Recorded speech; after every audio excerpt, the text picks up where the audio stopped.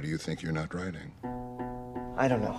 I get a good idea, and then, bam, I start thinking that is the stupidest thing ever. Tell me about it.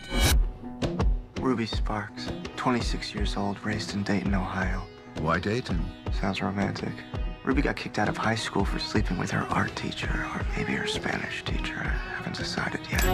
I'm glad you found something that inspires you. It inspires me. It's like I'm falling in love with her. That's wonderful. I can't fall in love with the girl I write. Why not? Because she's not real. I missed you in bed last night.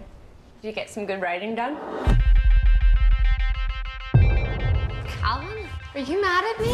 Remember how Dad used to say I had an overactive imagination? That's scary.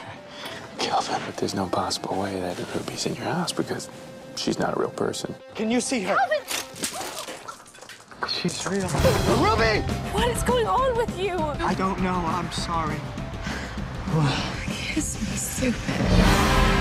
There's got to be some logical explanation. People don't appear out of thin air. She did. How? I don't know how. It's love. It's magic. Have you tried writing more? Write something about her. And see if it comes true. If it does, this is a miracle.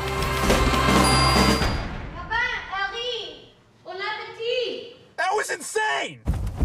You manifested a woman with your mind.